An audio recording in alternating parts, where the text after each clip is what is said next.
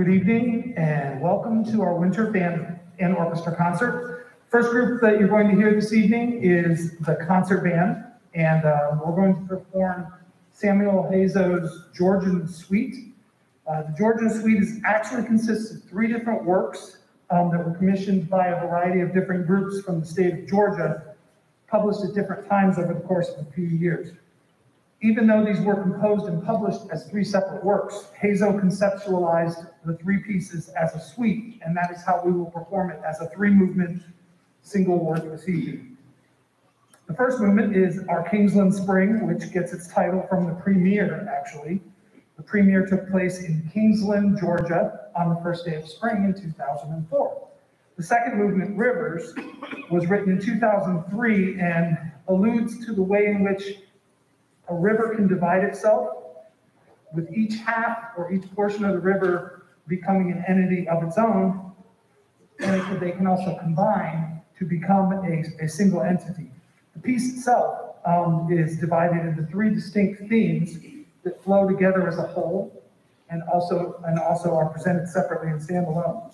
The third movement, Ascend, was also premiered in 2004, was written to evoke a sense of adventure through harmonic contrasts, mixed meters, and syncopations. This is Samuel Hazo's Georgian Suite.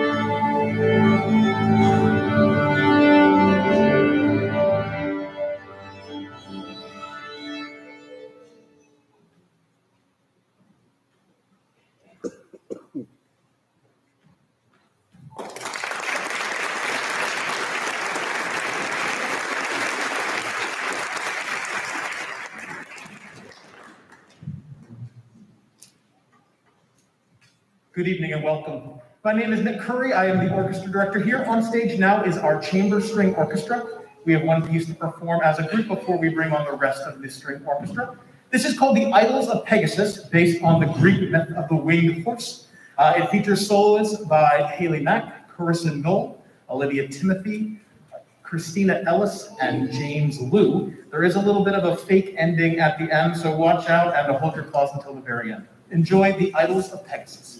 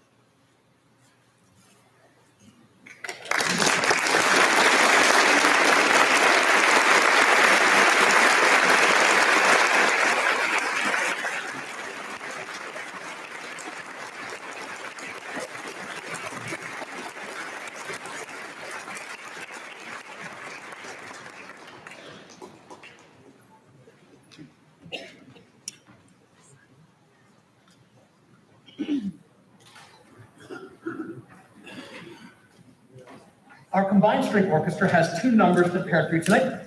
We take you back on the first one to some Johann Sebastian Bach. This is his fifth Brandenburg Concerto, number 5 here, the first movement in D. We will follow that up with another piece called Declarations, a modern piece by contemporary composer Jeffrey Bishop. So coming on the stage now is our combined orchestra. We will play those two pieces to conclude our portion of the evening. Thank you.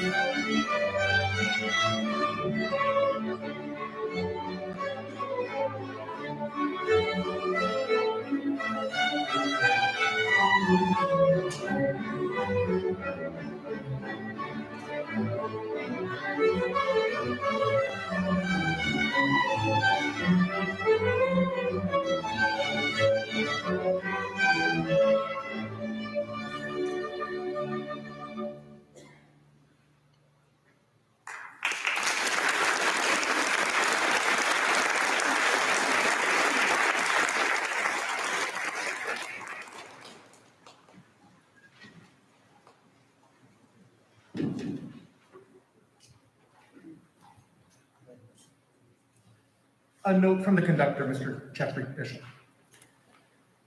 Declarations is a celebration of the inalienable rights enjoyed by every person in America today. The pursuit of life, liberty, and happiness. My composition seeks to celebrate the diversity that is America, be it ethnic, religious, or political. It should be played in a spirit of great joy and vivacity. It is dedicated to all the great free thinkers that have gone before us and those yet to come. Declarations.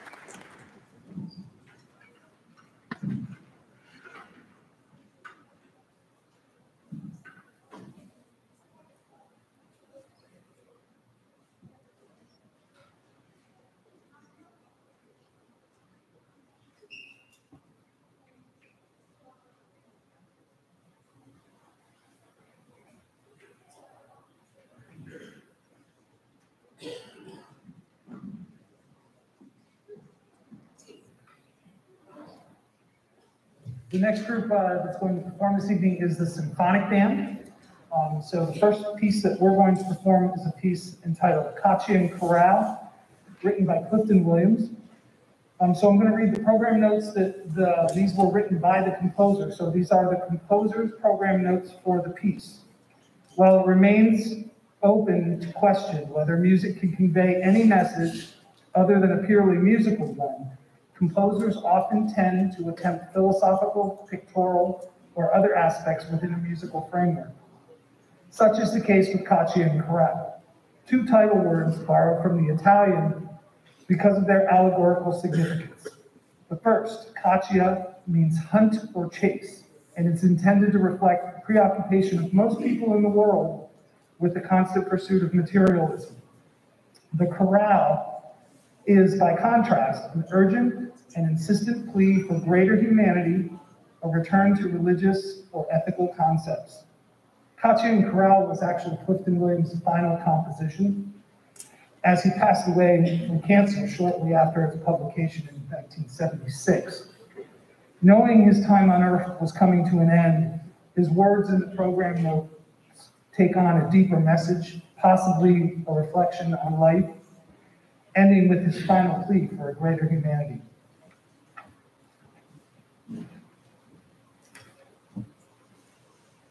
So this is Caccia and Chorale by Clifton Williams.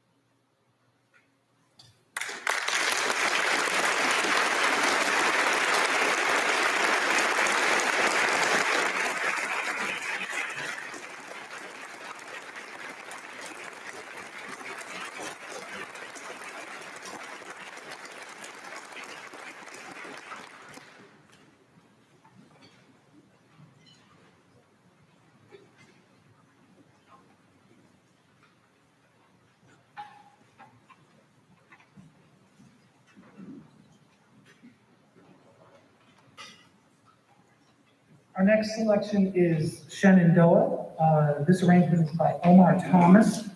Shenandoah is one of the most well-known and beloved American folk songs, originally a river song detailing the lives and journeys of fur traders canoeing down the Missouri River. The symbolism of this culturally significant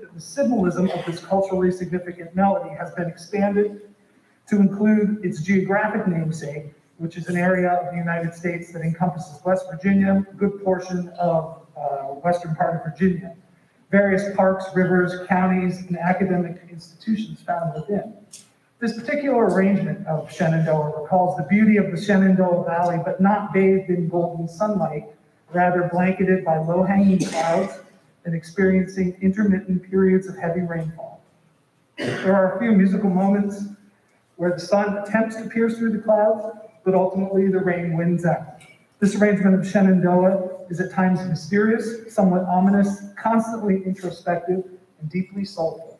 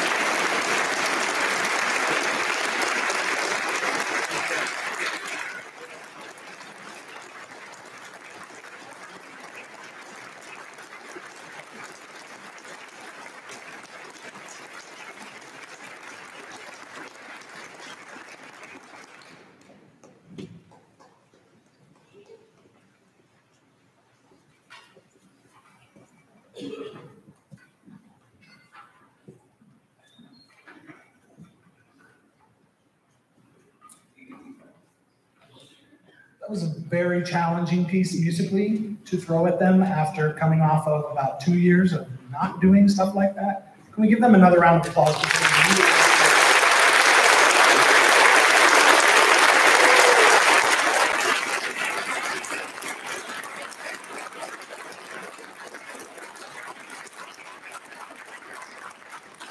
The last piece that the symphonic band is going to play is Claude T. Smith's God of Our Fathers. God of Our Fathers is a 19th century American Christian hymn written by Daniel C. Roberts in 1876 to commemorate the 100th anniversary of the United States Declaration of Independence. The hymn was also chosen for the celebration of the centennial of the United States Constitution. Originally written for brass choir and organ, the chorale prelude this chorale prelude was rescored by Claude T. Smith for symphonic band, where it has become a staple in the concert band literature. It opens with the same brass choir as the original version before the expanded instrumentation with the woodwinds and percussion is introduced. So I chose this piece for a specific reason. The past few years, for me personally, I've seen several of my mentors pass on.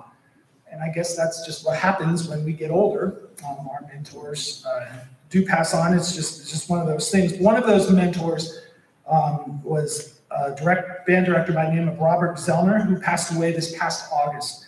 Mr. Zellner was guest conductor for district band when I was a senior in high school. I remember that festival very well. That festival had a huge impact on me as a musician. And I just, ironically, today received a package from my mother, who is apparently cleaning all the stuff out of her house. I don't know. Sent me all these pictures and clippings and stuff from high school. And the first picture I took out of the box was the group picture from that festival.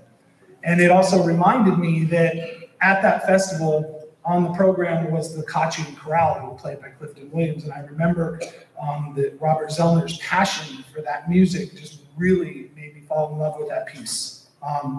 Years later, I would teach at East Stroudsburg Area High School in a band program that has a rich, very rich and proud tradition. This was before I came to Central. Mr. Zellner was the band director at Eastburg back in the 50s and 60s, and then went on to Gettysburg College and was really responsible for the legacy of the band program at East Stroudsburg. I had many opportunities over the years to speak with him, to work with alumni from his era, and his incredible legacy at East Stroudsburg, I believe, pushed me to be a better band director and a better human being and a better person right up to the very present. God of Our Fathers was one of Mr. Zellner's favorite band works, so I decided to program it this year in honor and memory of one of the greats in the profession. He really was. So it's fitting that we perform this tonight, and I'd like to dedicate this performance to all of the mentors that have helped shape all of our lives this evening. So this is God of Our Fathers.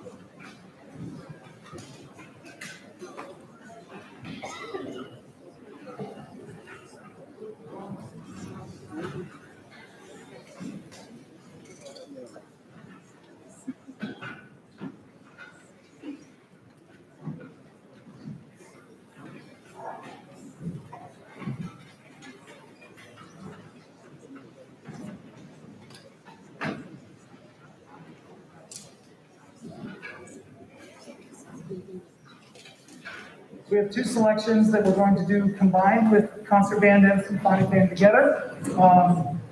First one has a very interesting title. Not something I would typically pick out of the catalog, but I was looking for a piece of program that would make a connection with the concert tour in March to Nashville and Memphis. So I came across a piece entitled "Elvis Stole My Melody." Throughout the history of popular music, songwriters have taken melodies from classical music and from folk tunes and turned them into popular songs. Elvis Presley took advantage of this for at least 3 of his #1 hits. The song Wooden Heart is taken from a German folk song called Muss I Dien. The song Love Me Tender was taken from the folk song Arali. And the song It's Now or Never was taken from the Italian folk song O Sole Mio. So this is Elvis Stole My Melody.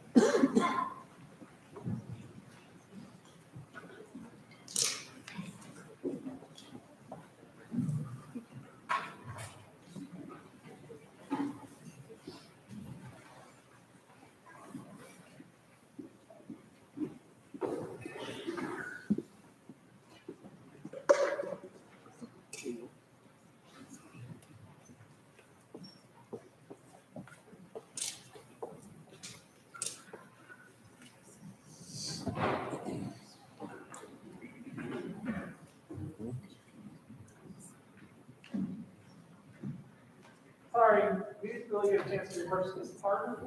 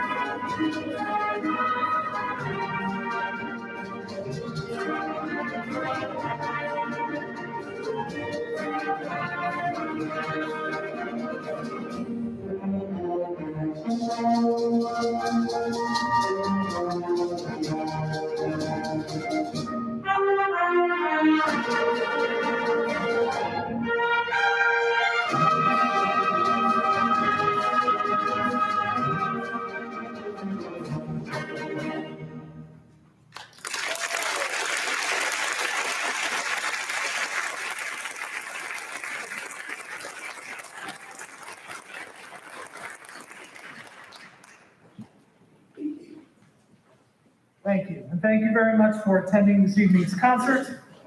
It's been an absolute pleasure to be able to share our music with you live and in person. Once again, we have one final selection this evening entitled Bright Lights on Broadway, which is a medley including the tunes There's No Business Like Show Business, Everything's Coming Up Roses, and Comedy Tonight.